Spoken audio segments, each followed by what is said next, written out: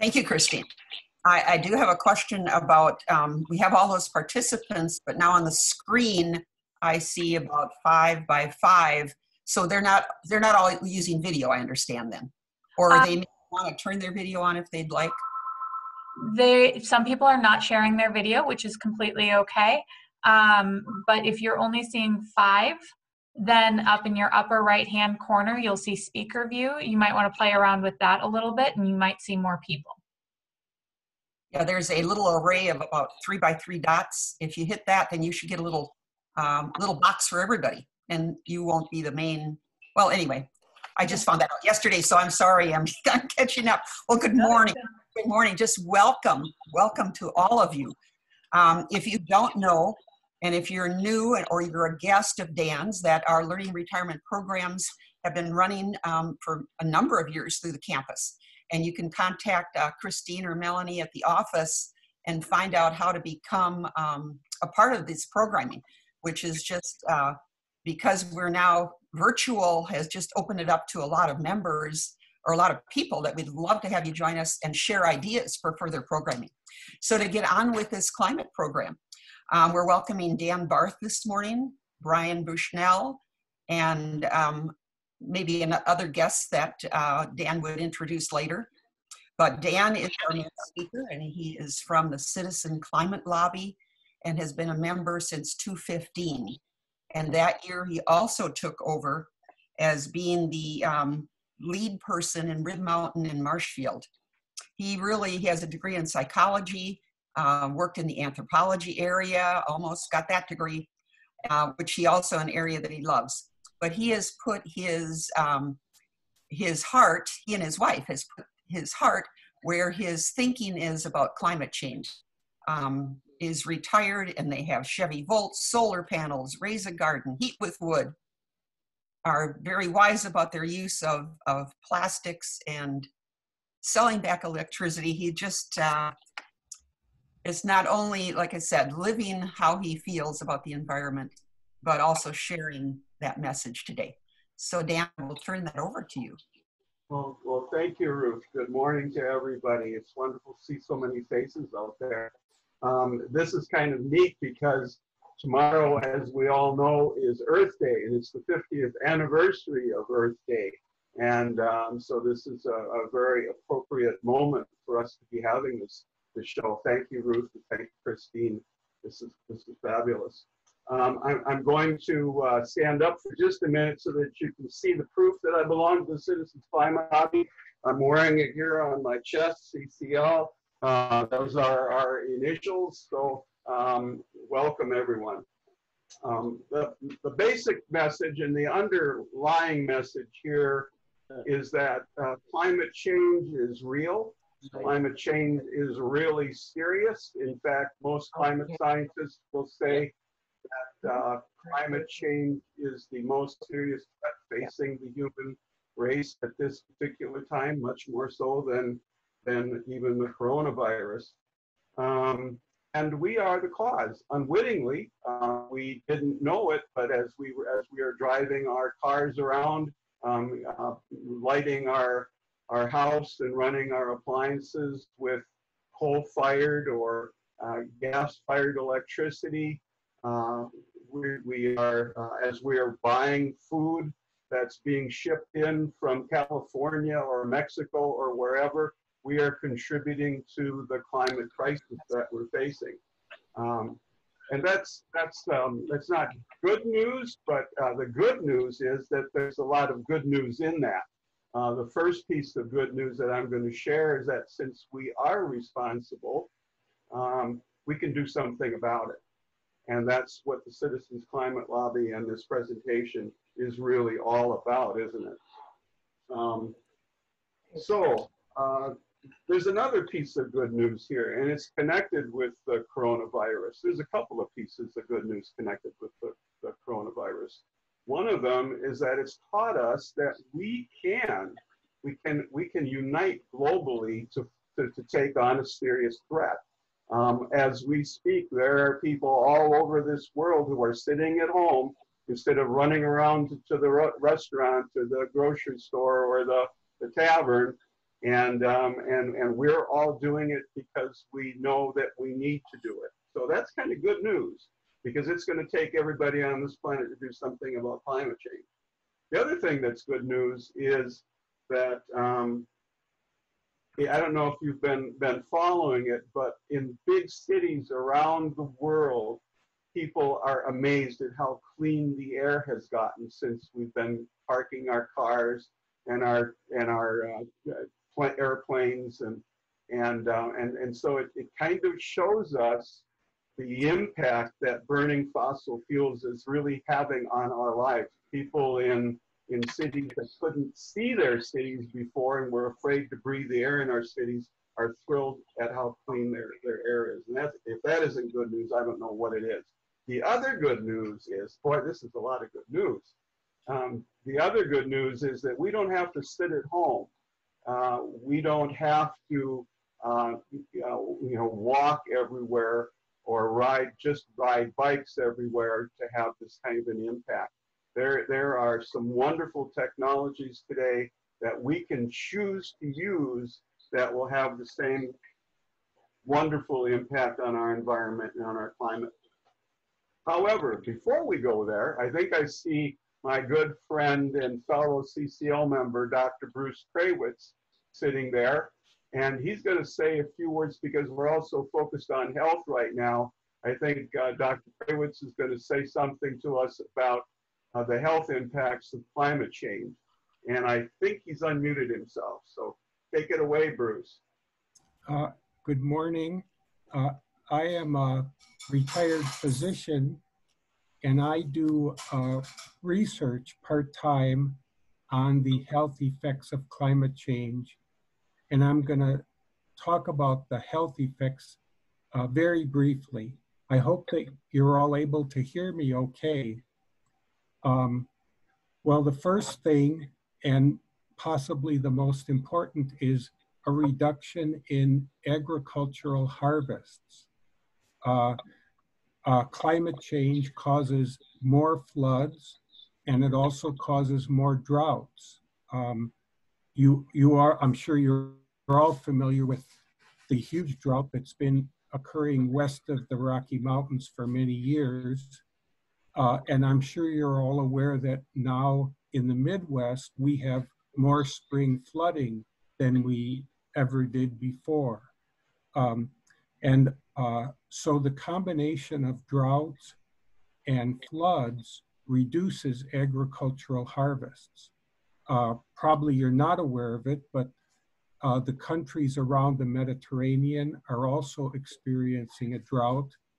South Africa is experiencing a drought, and the Middle East and Central Australia are experiencing temperatures during the summer that are so high that it's more difficult to grow crops. So what it's predicted by scientists that agriculture will decline in the world by 2% per decade. And this decline has already begun, actually, that 2017 was less of a harvest than 2016. And because of climate disasters, there is expected to be a steady decline in agriculture. The second thing that I want to mention is that there will also probably be a decline in seafood harvests.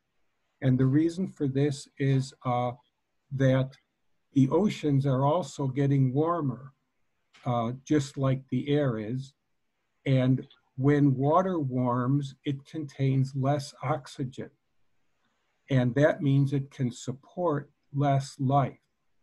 So warming of water is harmful to sea organisms. I'm sure you're all familiar with the idea that when a lake gets warm, many of the fish in the lake die. And it's the same idea expanded to the ocean. Another problem that the ocean faces is the carbon dioxide that we release into the atmosphere also goes into the ocean. and it makes the ocean more acid. So the ocean has two problems as it warms: declining oxygen and more acidity. Okay, so that's the first two problems: decline in agriculture, decline in seafood harvest. A third problem is toxic blooms. And toxic blooms happen when water becomes warm, and it also becomes contaminated with sewage or fertilizer. And what happens then is that microorganisms grow very fast, and they use up all the oxygen and kill everything in the water. And they also make the water poisonous for drinking or swimming if it was fresh water to begin with. And probably in the news over the last few years, you've heard of toxic blooms occurring in Florida, along the coast of Florida, and in Lake Erie, and at the mouth of the Mississippi River. And then a fourth problem, rising sea levels. In the 20th century, if we average rising sea level over the years, in the 20th century, the sea level rose by 1.2 millimeters per year. And so far in the 21st century, if we average out the rise in sea levels, it's 3.2 millimeters per year. So the sea levels are rising more than twice as fast as they were in the past. And that, of course, is because of melting ice on land, and also because of something I'm not going to talk about that's called thermal expansion of water. So a fifth problem is more infectious disease carried by insects and ticks. So just as an example, in Canada, they did not have Lyme disease until the year 2000. But then it became warm enough for ticks to live in Canada, and now Canada has Lyme disease just like we do in, say, Maine or Wisconsin or Minnesota. So Lyme disease is a disease that increases from climate change because of heat. Other diseases other examples are West Nile encephalitis, dengue fever, and malaria. I'll give just malaria as another example, that there used to be more elevated areas of Africa that were free from malaria because they were too cold for mosquitoes. The mosquito who carries malaria is called an Anopheles mosquito, and it's a tropical mosquito. But as the climate has become warmer in Africa, then Anopheles mosquitoes can live at higher altitudes and have brought malaria to places that formerly did not have it. And then the sixth point, the last thing I'm going to talk about, is people in the future will have to work in extreme heat, and outdoor workers will suffer from extreme heat. And I'll just give an example of the US military. Not too long ago, the US military health service reported that heat stroke, which is the medical term for heat stroke is hyperthermia, has increased about threefold among members of the US Marine Corps because they are now in hotter temperatures. Now, the majority of Marines are actually stationed in the United States. So what this tells us is that Marine bases in the US are getting hotter, and Marines are suffering from heat stroke more often. So now I'm done. I'm just going to list these 6 things again, and just to help you to remember: reduced agriculture, reduced seafood harvest, toxic blooms in water, rising sea levels, more diseases caused by insects and ticks, and exposure to extreme heat for outdoor workers. Thank you very much. Thank you, Bruce. I'm going to go right now, and I'm going to just talk a little bit about what we can do to deal with climate change, combat climate change. But the most important thing that you're going to hear me say today is that even if everybody watches this, who's watching this right now, who's participating in this right now, does all of the things that I'm going to be talking about, it won't be enough. That doesn't mean that we shouldn't do these things, but this is climate change is a global issue. This is something that we're all going to need to get on board with, and that's why Brian is going to be talking about the political aspects and the political side of this, and that's why we belong to the Citizens Climate Lobby, because I'm really proud of what my wife and I are doing, but we also know that everyone needs to get on board with this, and that's probably going to take legislation. So, having said that, and I don't mean to diminish the importance of the things that we need to do as individuals. It's just that we all need to do this. So I'm going to put a picture up, and this is the reason why I hope you can see this. But this is the reason why I'm so involved with doing something about the climate. This is my granddaughter, Zoe.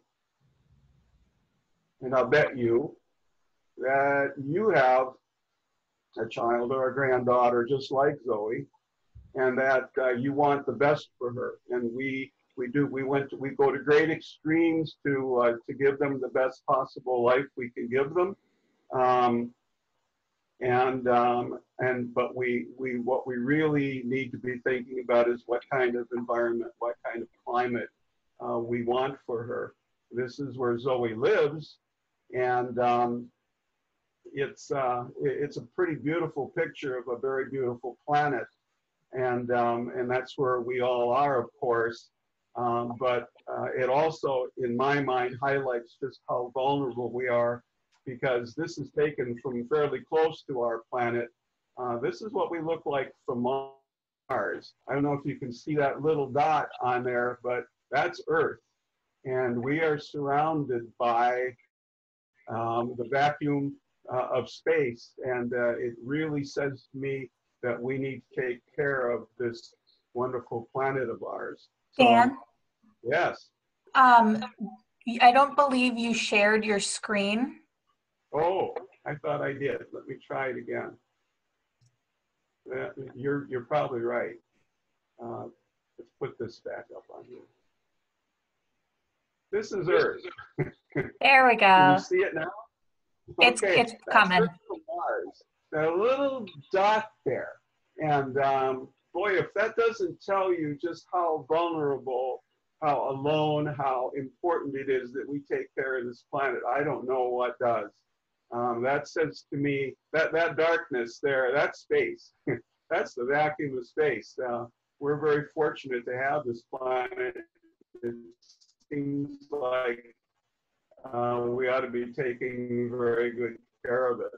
So I'm going to come back now. I'm going to go and show you Zoe, just because she's my granddaughter. So can you see her? Yes. Okay. All right, I'm coming back. Here we go. Because my internet connection is unstable.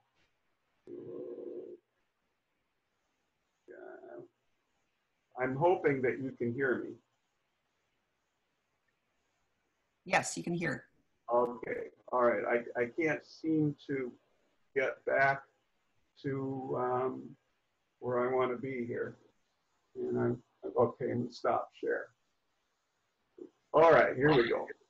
Now, okay, so this list of things that I'm going to be talking about here in a second, a lot of this comes out of a book called Drawdown, and I urge you to go to Drawdown. If you Google Drawdown, drawdown.org, you'll come up with some really wonderful information about things that you can do, and a lot of this comes from that. So here we go, and I'll take some time with it. Probably the first thing I'm going to say is I'm going to put a plug in for the Citizens Climate Lobby. join the Citizens Climate Lobby. We are working very hard to get our government to pass legislation that will help us all get involved with doing what we need to do to deal with climate change. We can certainly use your help. We can use your energy. We can use your creativity. Okay, on with the rest of my list. LED lights. Believe it or not, LED lights have a real impact. And so there's nothing wrong with getting out and getting some LED lights and getting them in your house. It'll not only help our climate, but it'll also help your electric bill. A couple of years ago, actually almost 3 years ago now, I took a very scary step. It was very frightening for me. I bought an electric car. It's a Chevy Volt. Okay, so it's sort of a trade-off. It's electric for about 50 miles, and then if I keep on going after that, it'll turn a gasoline engine on and run for as long as I keep putting gasoline in it, I guess. But we live between Wausau and Stevens Point, about halfway. And I can go to Wausau and shop. I can go to Stevens Point to my meetings, and I do some volunteer work in a community bike shop there.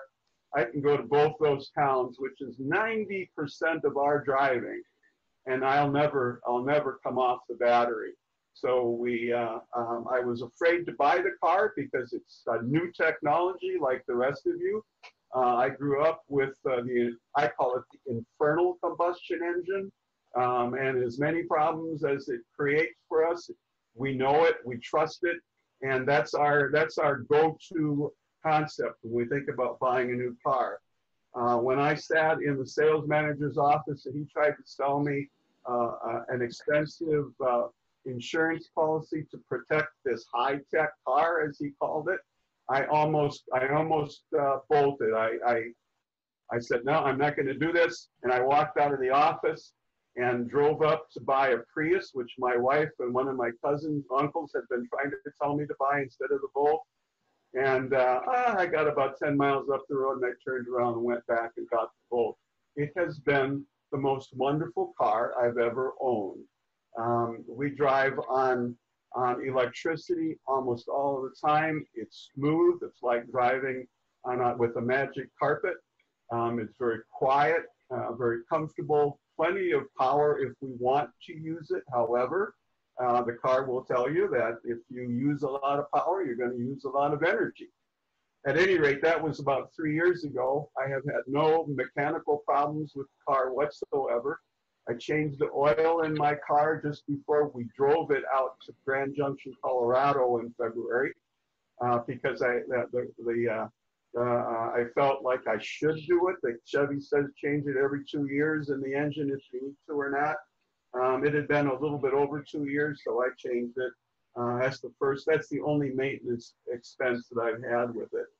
Put very little gasoline into it, as I said, almost always on electricity. Now, then I thought, boy, wouldn't it be neat if I could charge this car up with sunshine?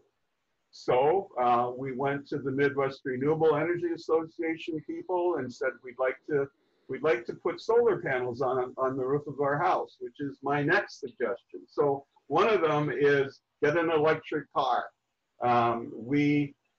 Transportation is the #1 source of greenhouse gases in our atmosphere, and we all know we need to stop putting those greenhouse gases in. Don't be afraid of an electric car. They're absolutely wonderful vehicles. I've never had a nicer car. However, I thought, wouldn't it be neat to be able to charge the car with sunshine? So we put solar panels on the roof of our house. We now charge our car whenever it's sunny out and we need to put electricity in the car, we're plugged in. And I can tell you that for the most part, we're driving around on solar-derived electricity. So those two things are really important things to think about doing, but they're not the only thing. Another thing is to eat a plant-rich diet. lots of vegetables, lots of fruit, lots of nuts and seeds. Cut down on the amount of meat that we're eating, cut down on the amount of actual milk that we're drinking. Cattle have a real unfortunate issue, and that is that they burp a lot of methane. In fact, they're a huge source of methane. Agriculture has some issues to deal with.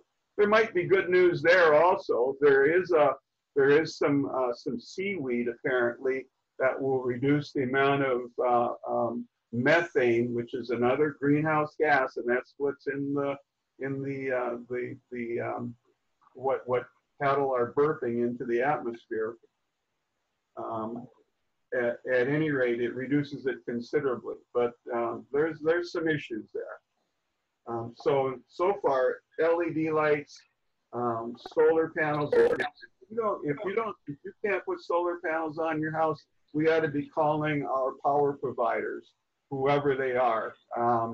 In our case, it's a little electric co-op, Central Wisconsin Electric Co-op, and we tell them we want renewable energy. And if they offer renewable energy, buy it. It's worth a little of extra cost. So solar panel, eating a plant-rich diet, gardening, or buying local.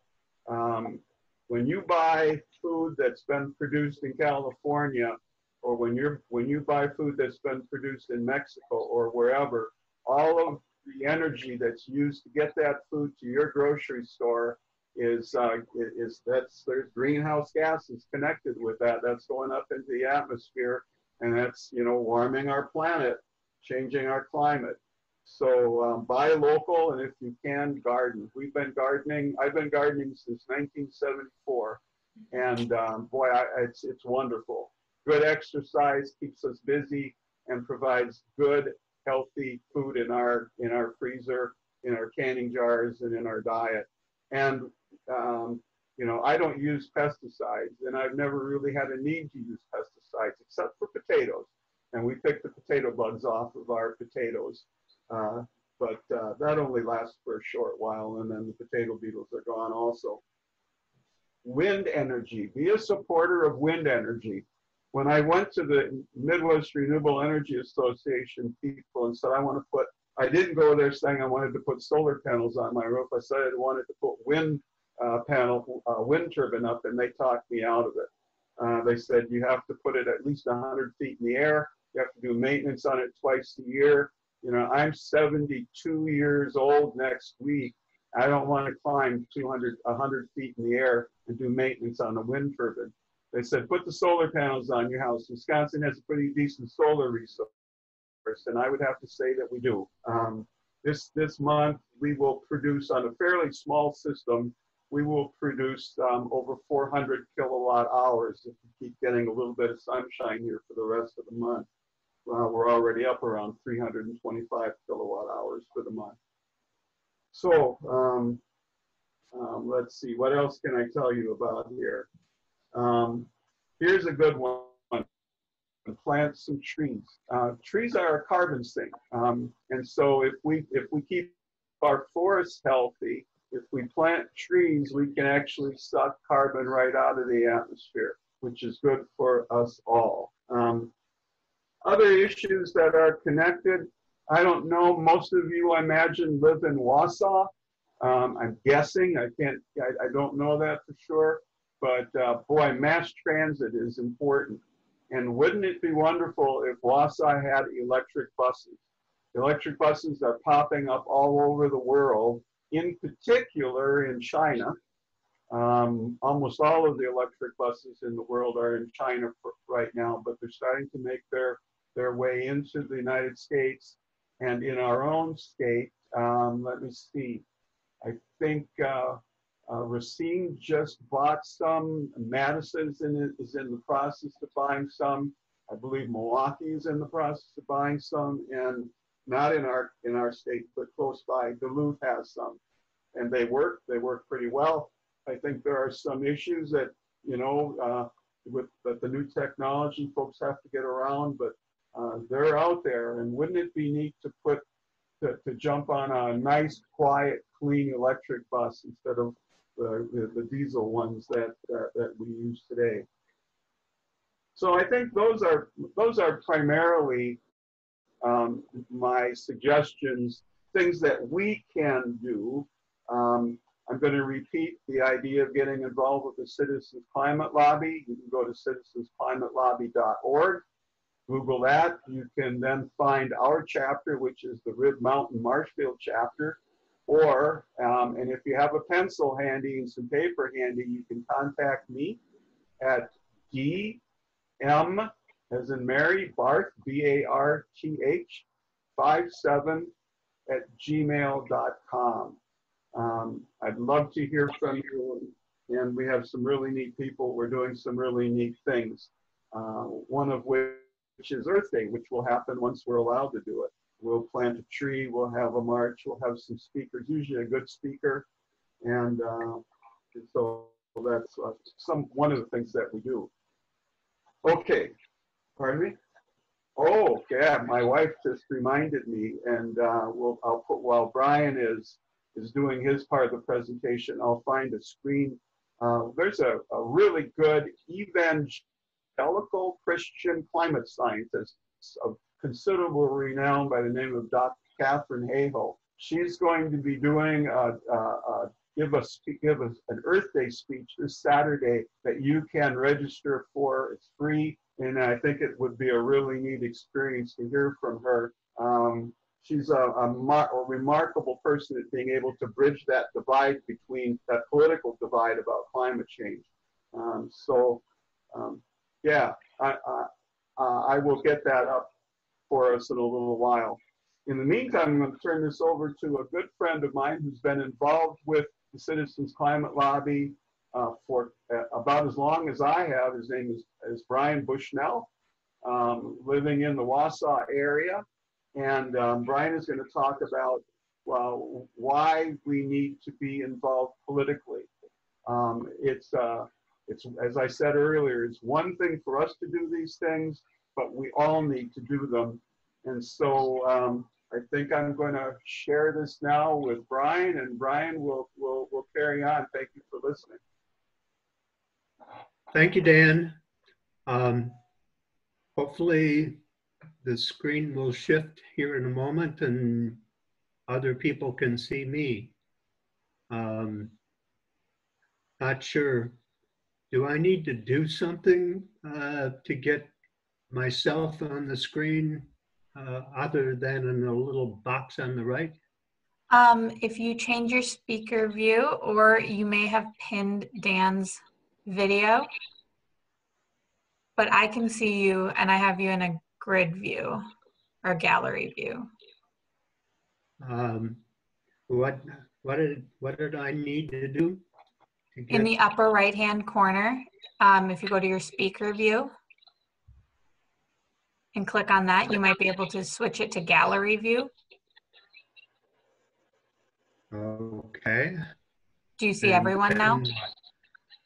Yes. Okay, perfect. Can people see me? Yep. Maybe turn on a light. A little dark, huh? I can try a light. Hang on.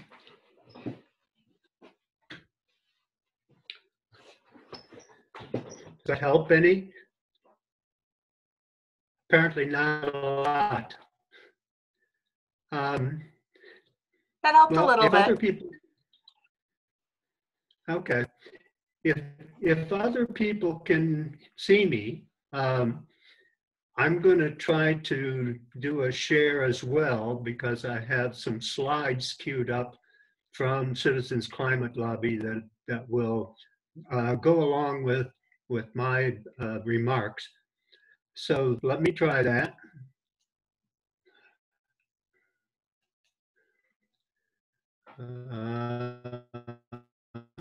Let's see here. Are you able to see what I'm sharing or no? No, I can't. Make sure you click done on your share. Make sure you click done I did click on share.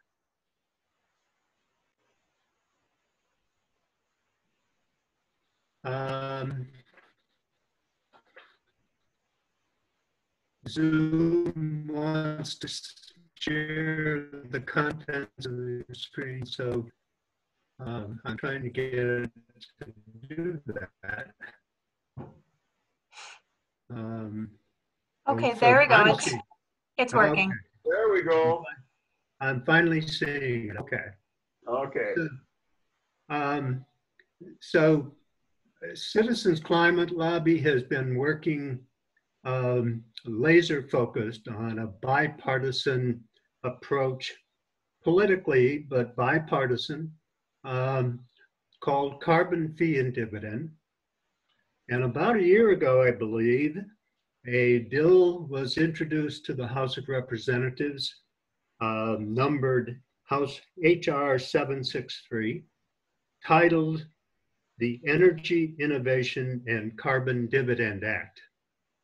So the prime person that started it is Ted Deutsch, a Republican House member from Florida, the Miami area, I think. And there are now some 80 or 82 or more co-sponsors, unfortunately, most of whom are Democrats. We know that there are Republican House members that are sympathetic, but they have not signed on as co-sponsors. And the other disappointing thing with this, it has been referred to the House Ways and Means Committee, a very, very prestigious committee in the House of Representatives, but it has not come out of that committee. And of course, if you follow politics at all, you know that a lot of stuff has been going on, and now with the virus, nothing seems to get done anywhere in the world except virus. So the way the Energy Innovation and Carbon Dividend Act works is to charge a fee on fossil fuels at the source, at the mine, at the wellhead, wherever that carbon fuel energy comes out of the ground primarily. The charge is $15 per ton to start, per ton of CO2 emitted when it is burned. That fee rises over time to make carbon energy much less cost effective and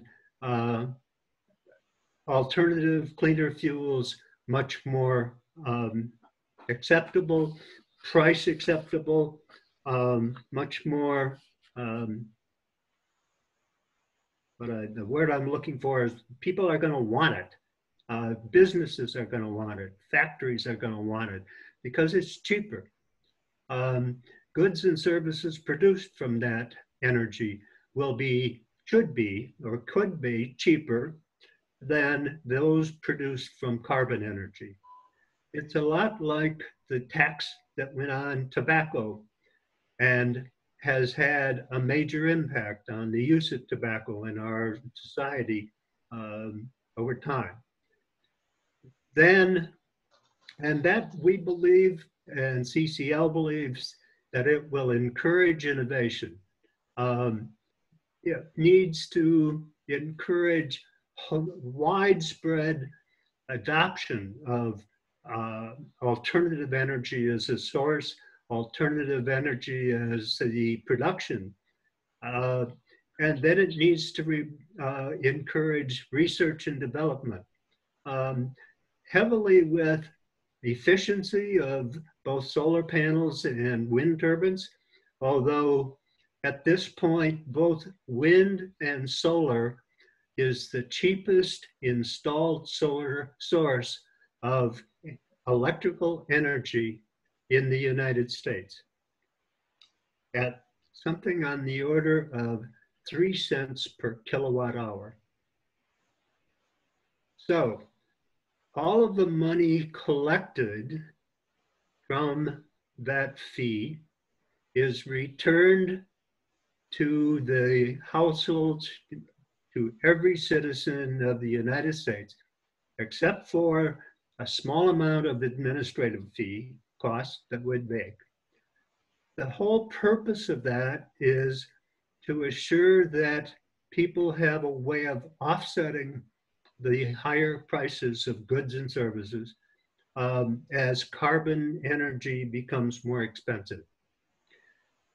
CCL has contracted for extensive modeling that indicates that the lowest 60% of income households in the United States would benefit more from the dividend than the cost, the increased cost that they're experiencing. The dividend does several things in addition to that. Number one, politically, it means that the money doesn't stay in Washington. It doesn't grow the size of government. It comes back. It is not a tax because it does not stay in Washington. Hopefully that appeals to conservatives that want small government, or at least talk about that. The other thing, when France, about a year ago, imposed a tax on gasoline, I think primarily, but that resulted in the Yellow Vest riots across France because there was no mechanism to offset that increased cost back to the citizens. So by doing the dividend, that should respond to that issue. The carbon fee and dividend approach says that every citizen can choose how they want to purchase, what they want to purchase, whether they purchase carbon or energy or alternative energy and goods and services provided that way. So if the person that I see driving a Hummer down Grand Avenue in Wausau with a license plate proudly proclaiming 4 miles per gallon, if he wants to continue to use that vehicle and drive it that way, that's his choice, and nobody interferes with that. The approach says we're going to be market-based. We're not going to pick winners. We're going to encourage people to make different choices, choices that we believe in CCL are better choices. So again, the fee goes up every year by $10 per ton, adjusted for inflation, until greenhouse gas emissions are reduced by 90%. There's limited regulatory adjustment that if the goals of greenhouse gas emission reduction are not met, regulations can come back. In the meantime, many of the regulations that have been around or could be around are put on hold. So the act is good for the environment, it's good for, it reduces greenhouse gases. It will, if I can find here, it's good for people, good for the economy, revenue neutral. It reduces emissions faster than business as usual. It reduces greenhouse gas emissions much more than any of the other proposals out there, and quicker. And that's an important issue, since many of the climate scientists are saying that we have limited time. We're approaching, if we have not already passed, some significant tipping points in the climate. Okay, so it's effective and it reduces greenhouse gas emissions. Families get the dividend back, and in 10 years, a family of 4 could get $4,400 per year. Those are equal shares to each adult citizen of the United States, and half shares for up to 2 children. So a family of 4 would get 3 shares of the dividend. Addressing an issue that Dr. Koyowitz mentioned, we get a healthier environment. That 114,000 lives lost each year due to air pollution, now 295,000 lives through 2030 because of better air quality.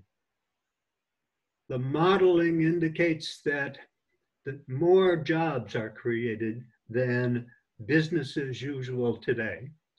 So $240 billion in annual costs from environmental and health harms of fuel, 2.1 million jobs created over the 10 years. We know, or at least we believe, it's bipartisan. It's very difficult to get any Republican these days to openly admit that they are interested, although there are more than more representatives and senators that are coming on board and going public.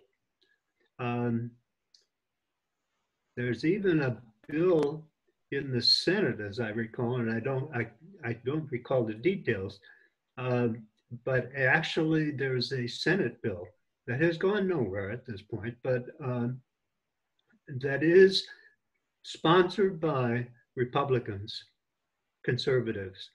There is also a group that is closely allied with Citizens Climate Lobby called Republic EN. So if you do a search for Republic EN, you will find that group. These are very conservative people from across the country that are organizing, similar to CCL, to support and encourage addressing climate change. It's revenue neutral. The government will not keep any of the fees collected. A side note, Washington State in 2016 and 2018 had a ballot initiative, both of those years, proposing a carbon fee and dividend approach similar, but tailor-made to their state and their constitution. It was defeated both times because environmental groups like the Sierra Club and others joined with business, the Chamber of Commerce, and other carbon energy groups to oppose it. Those environmental groups opposed it because they like the fee, they like the revenue, but they want to keep it in Washington and use it for other things, many of which I would agree with.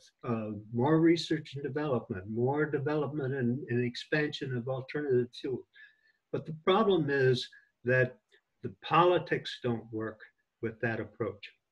Because conservatives are just not going to buy into that approach. Okay, so it's effective, it reduces emissions, it's good for people, it improves health, saves lives, good for the economy. So I'm going to look, I'm going to refer to the National Citizen Climate Lobby is Citizens Climate Lobby, all one word or all together, all lowercase .org. We encourage you to go and visit that website, look around. There is a page or a section where you can look to see where other chapters exist. There are 5 chapters around the 7th district in addition to us. And we also have a Facebook page titled Citizens Climate Lobby Rib Mountain Marshfield. So if you do Facebook kind of things, do a search for that. We try to keep that up to date and changing. So I think that I'm going to stop sharing. Turn it back to Dan, and I would look forward to Q&A. I just have one more thing to say before we get into the Q&A kind of thing, and that is this. It took us a while to really take the coronavirus seriously. And since then, I think we really are taking it pretty seriously. And we're having a hopeful impact on the future course of the disease. Climate change is not going to be something that we can deal with when things get really, really bad. The carbon that's in our atmosphere will be there for hundreds of years. We keep adding to that load of carbon in the atmosphere every day. And that's not going to be a ship that we can turn around in a matter of a couple months. We need to get going on this now.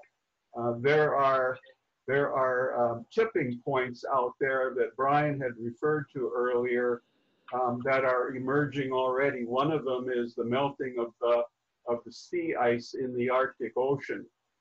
As the sea ice melts, it reflects less sunlight back, the water warms, and it causes more melting of ice. So that's a tipping point we've already reached. Another tipping point, and the one that has most people really concerned, is what's happening to the stored up methane and carbon dioxide in the permafrost in the up in the frozen north. As that stuff starts to melt, that's going to release a lot of methane and a lot of carbon dioxide into the atmosphere, and it will reach a point at which we aren't going to be able to turn that one around. Right now, we can do what we need to do to avoid the most serious consequences of climate change. But boy, the longer we put it off, the harder it's going to get, and the more suffering there will be as a result.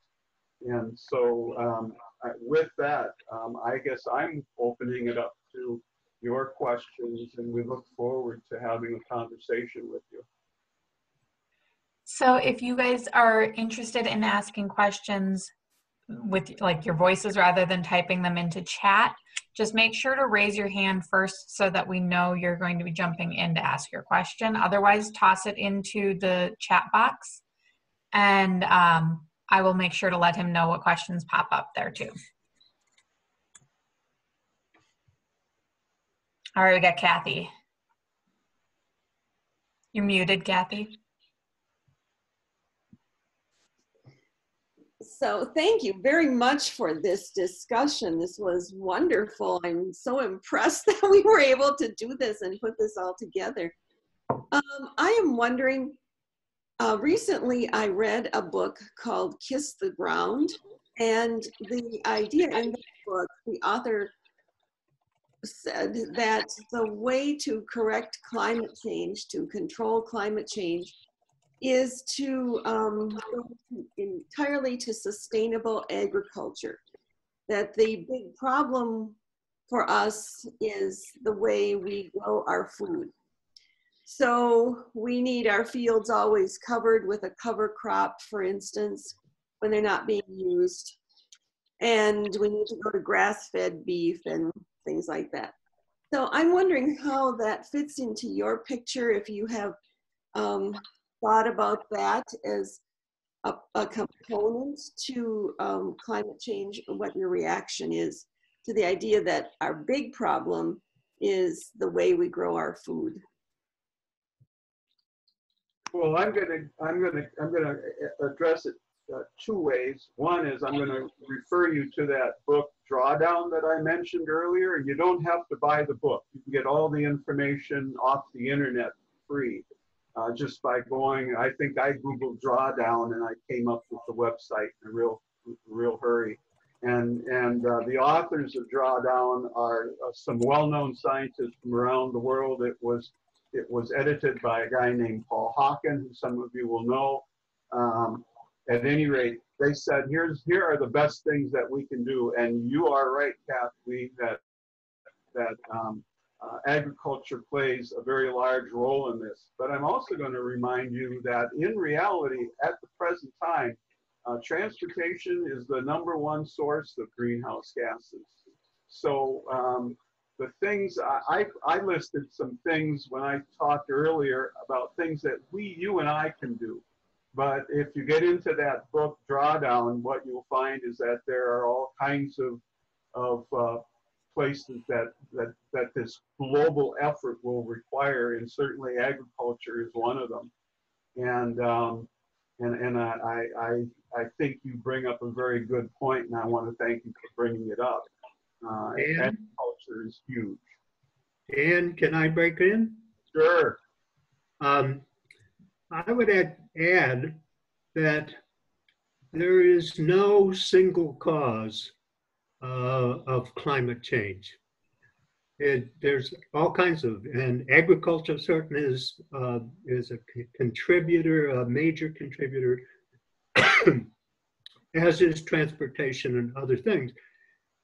There is no single cause. There is no silver bullet that is going to solve climate change. There is silver buckshot. All kinds of stuff needs to happen. The fee and dividend approach, the carbon fee is going to make traditional agriculture more expensive to do, is going to increase the cost of food produced from traditional methods. There's all kinds of research about how to change how we grow things that will benefit the earth in all kinds of ways, including less runoff into streams and lakes that contributes to the algae blooms and all of that. So again, I am not dismissing your point. I'm just saying it's one of several. And carbon fee and dividend will stimulate the need to change all kinds of things, agriculture, transportation, and other things. So enough said. So The one, other thing, oh, sorry. We just had one about- question for Dan real quick, that you could please share the evangelical speakers information in the chat. All right. I'm going to just for a minute. I don't know how to do it in the chat. How do I do that? You should be able to open. Go ahead. You should be able to. Do you see the chat function down on your lower bar? I do.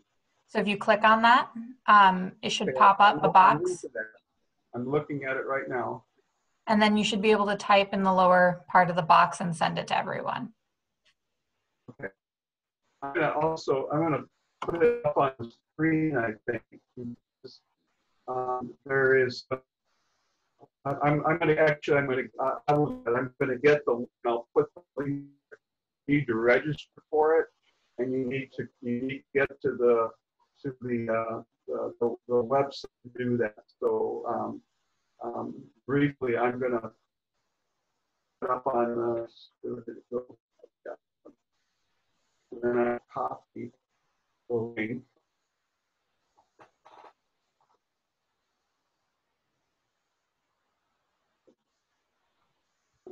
Back here. And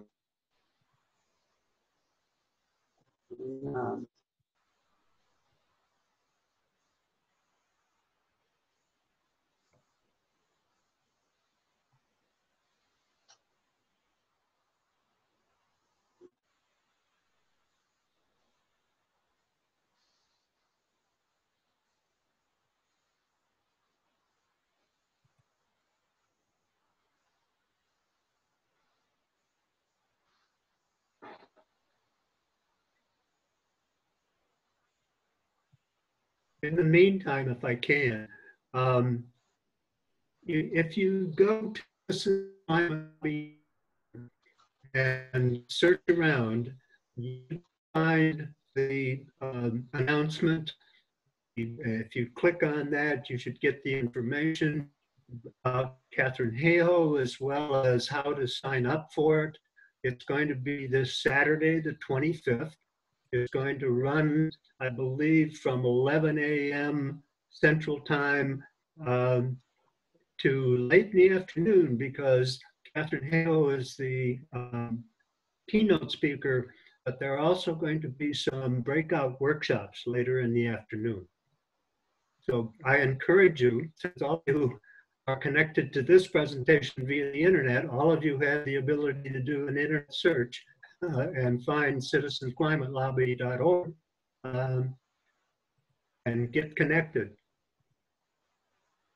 So if you get to our home page and just scroll down a little ways, you'll find the way to hook into the Earth Day celebration with Dr. Hayhoe.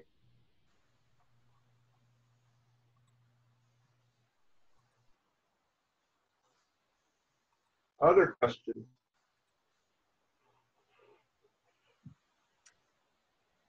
We did have one question in the chat asking that you could tell us a little bit more about the Rib Mountain Group and what they are doing. Oh, okay. The Rib Mountain Marshfield Group do a variety of things. One of them is that we pursue our legislators every month with 11 phone calls, and that would be Senator Tammy Baldwin, Senator Ron Johnson, and whoever our new representative will become, we assume, in May. And we send them letters together with other chapters in the 7th District. We have the Citizens Climate Lobby has a chapter here in the Wausau Marshfield area, and that includes folks from Lincoln County up in Merrill. But we also have chapters around the 7th District. We have one up in Bayfield, Ashland. We have one over in Hayward. We have one in Birchwood. We have another over in Hudson. And together we send letters every month to our legislators asking them to get on board. We meet with we have liaisons to the different representatives that we have. We meet with them regularly to pursue our concerns about legislation, to do something about climate change, the things that Brian was talking about. We also do presentations like this.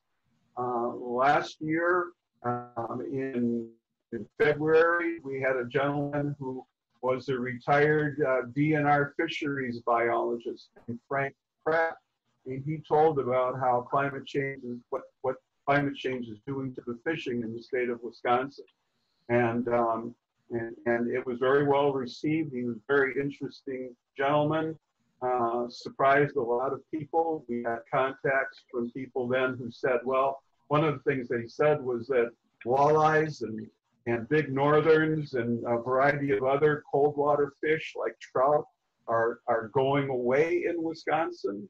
Will probably be gone by the end of the century. And people wanted to know what they could do to save their lake because they were already seeing their lake going from walleye lakes to bass and panfish lakes, which is what Frank Pratt said was the inevitable progression for lakes in northern Wisconsin. So we do things like that. We have sponsored 3 Earth Days in a row.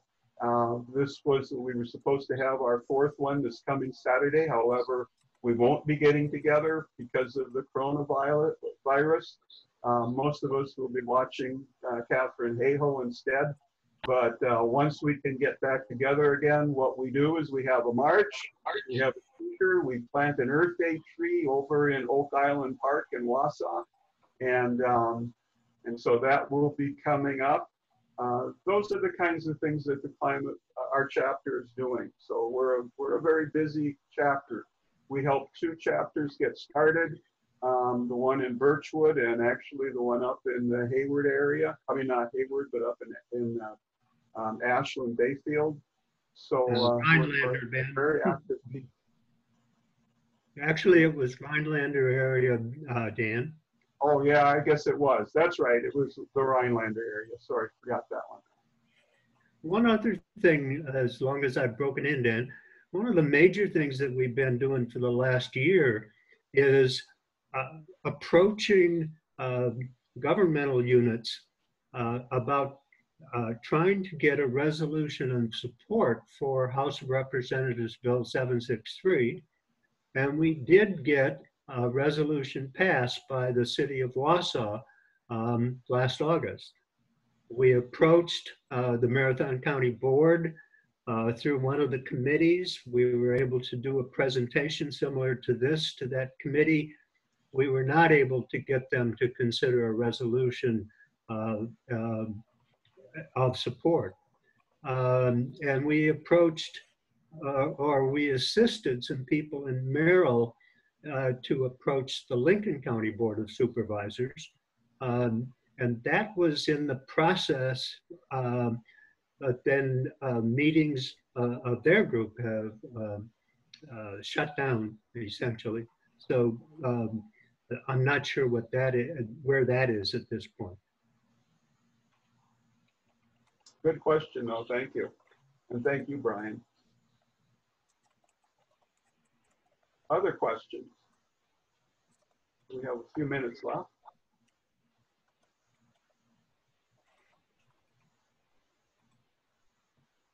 Say, Dan. Oh, sorry. Go ahead, Ruth. I was going to ask, in terms of garden and yard, did you say no no harmful fertilizers, or no, you don't use any pesticides? Yeah, we don't. I'm a big believer in organic food. I just know that when you put a pesticide on a plant, it gets absorbed into that plant. You can't just necessarily wash it off. I'm pretty sure of that. I've been gardening organically since 1974, and I don't seem to have any problems with it. I do try to use manure, and that's one of the best ways of fertilizing our garden. But planting cover crops and things like that also are very helpful, as is composting. My wife is a big believer in compost. Everything goes out on the compost pile. But sometimes in the summertime in particular, when we're eating fresh foods, we go, man, we eat like kings and queens here. And we don't use a lot of, there's not a lot of carbon going into the atmosphere as a result of our gardening. So, you garden too, Ruth? Yes.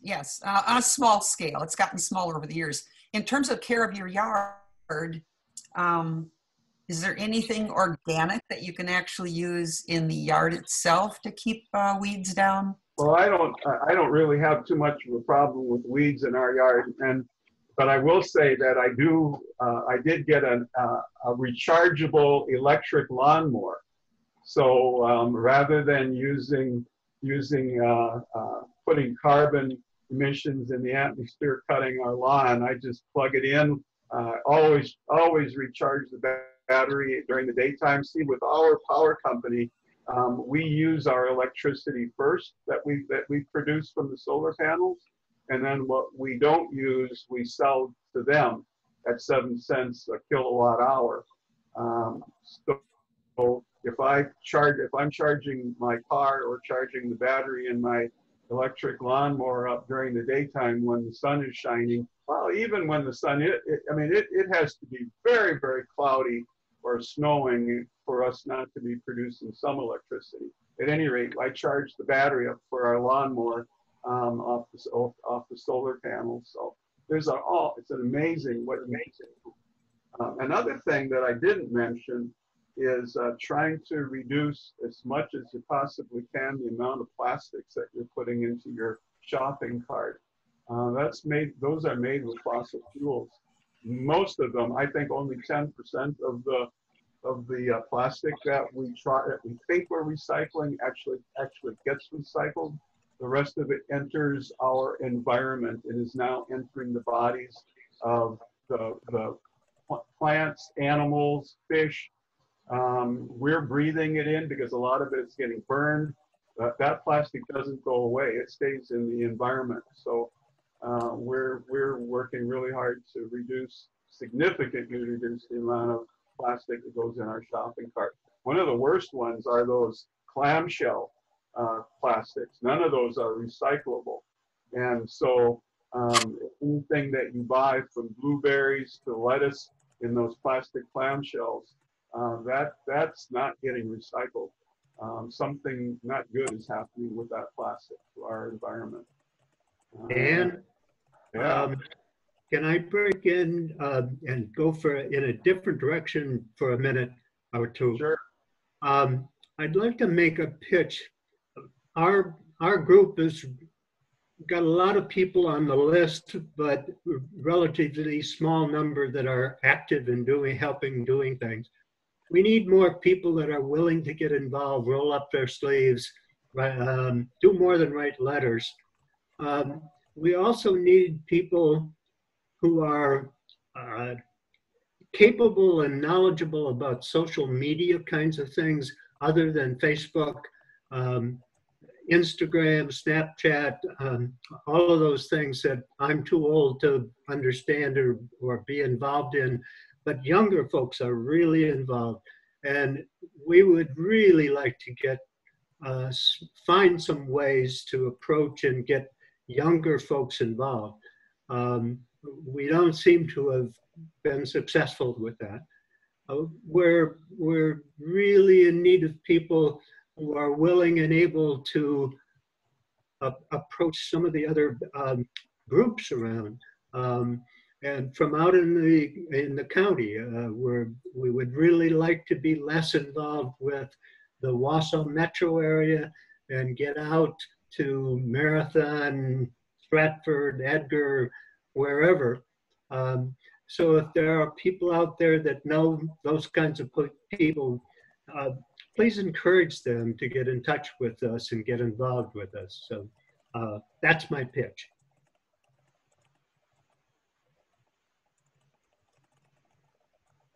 I just put my email address and my phone number up on the chat screen, but I see it only went to Ruth. How can I send that to everybody? Oh, wait a minute. Hang on. I'm going to try it again.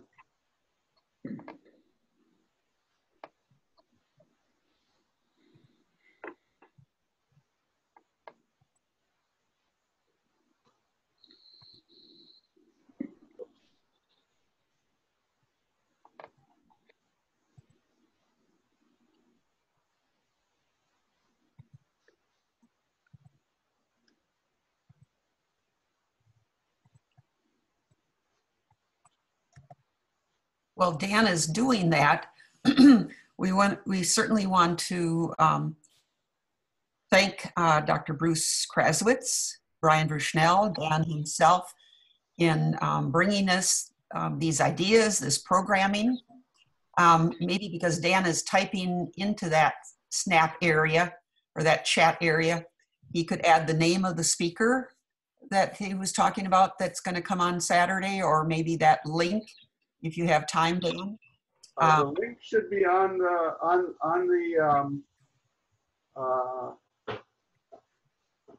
okay, let me hang on a second. I'm gonna go. Well, the other thing too is we can, anything that Dan has to share, if you want, Dan, if you want to send me an email with all of it, we can email it out to everyone in the groups. I will do that. If you go into the chat, I did put in the link to Catherine Hayhoe, and for some reason I can't seem to get out of sending the message just to Ruth.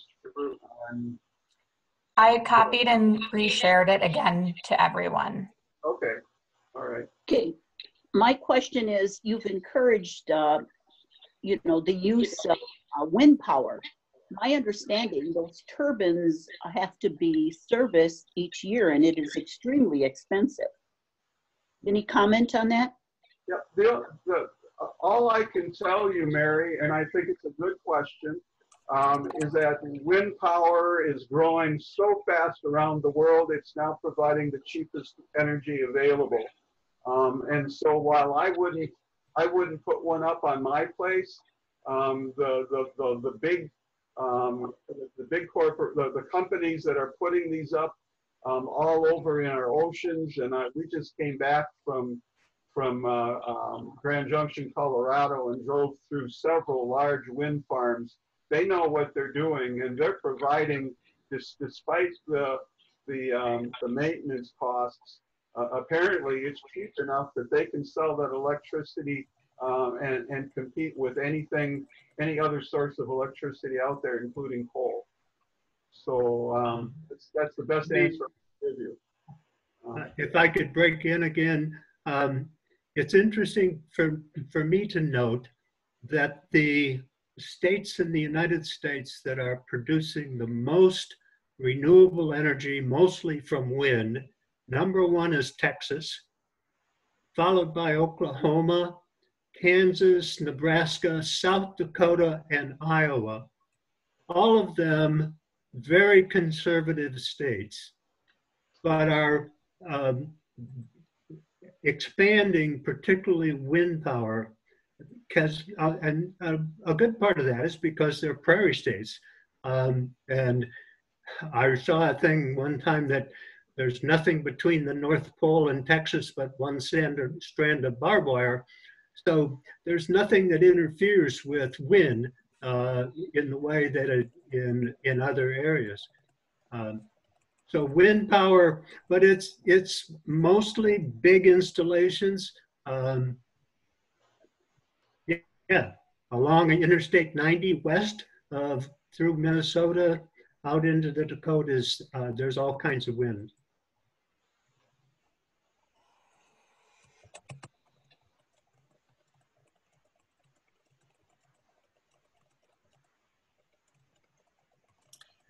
I'm going to put a plug in here for solar electricity.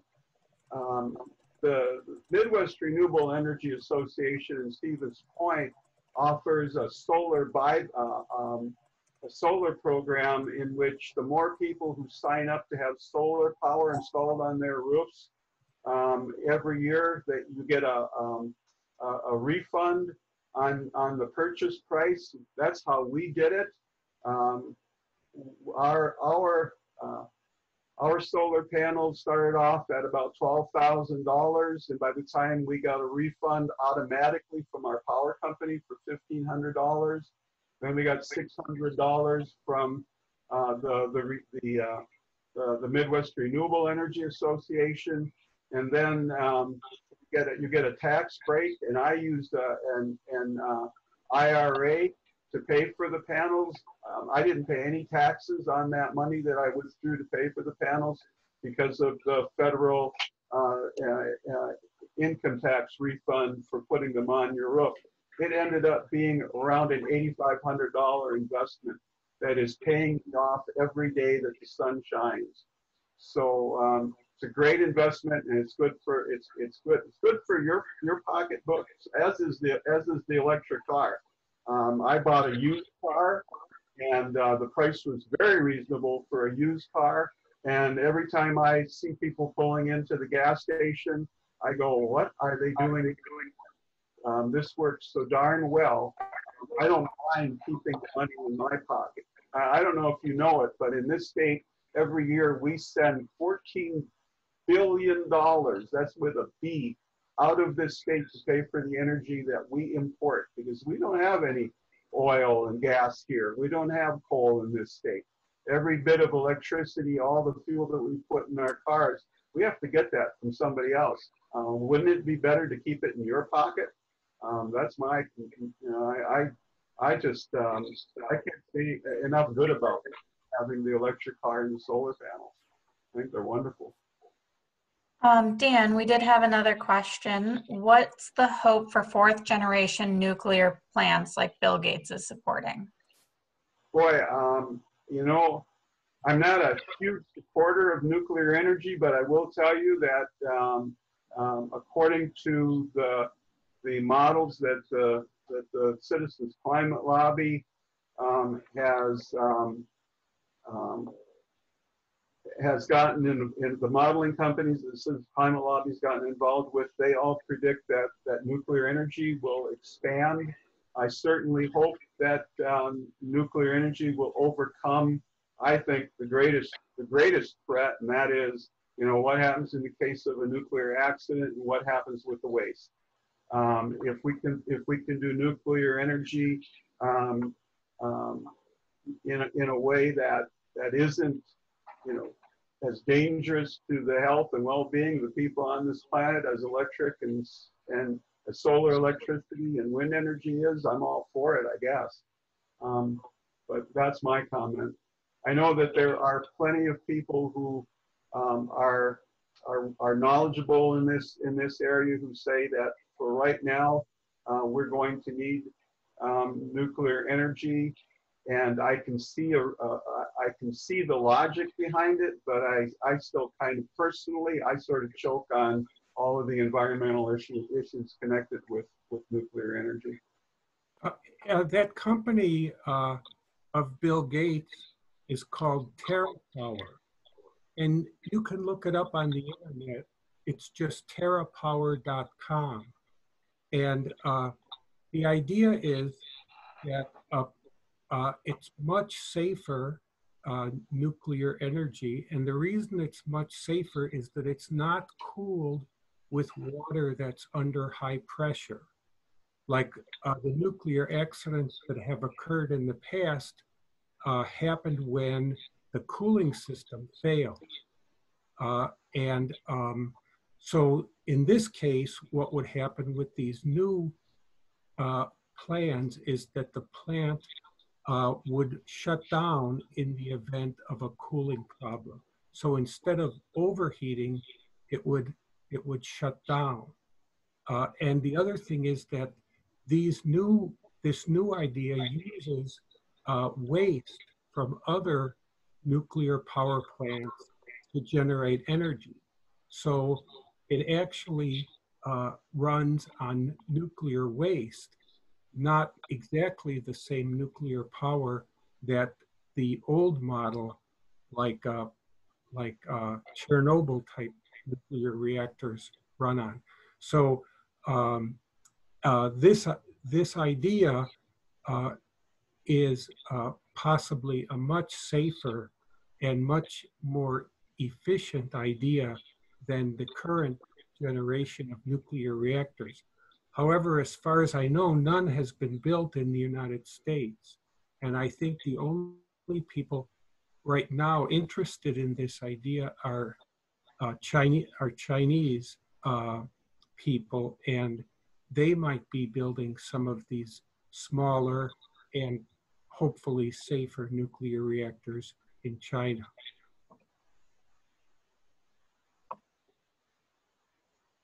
Okay, so just in the interest of time, we are just approaching the 11:30 mark. So if anyone has one final question, they can toss it into the chat box or unmute themselves real quick. Oh, Bruce has one more question. This will be the last question then. Oh, okay, this really isn't a question. I'd just like to put in one quick plug for the carbon fee and dividend idea. I think that all these other good ideas are all augmented by the carbon fee and dividend approach. That is, it'll only help and it won't hinder. They would work together. That's all. Okay, awesome. So thank you guys so much for being here today. I know we had a handful of people who jumped out. There was some sound issues for a minute there. But if you guys, I know Dan did share his contact information. And Dan, are you okay with us sharing that to everybody who attended and allowing them to connect? Absolutely. Feel free to do that. I encourage it. Okay, Thank you very wonderful. much. So we will make sure to share all of this information with everyone. We have been recording this. I would speak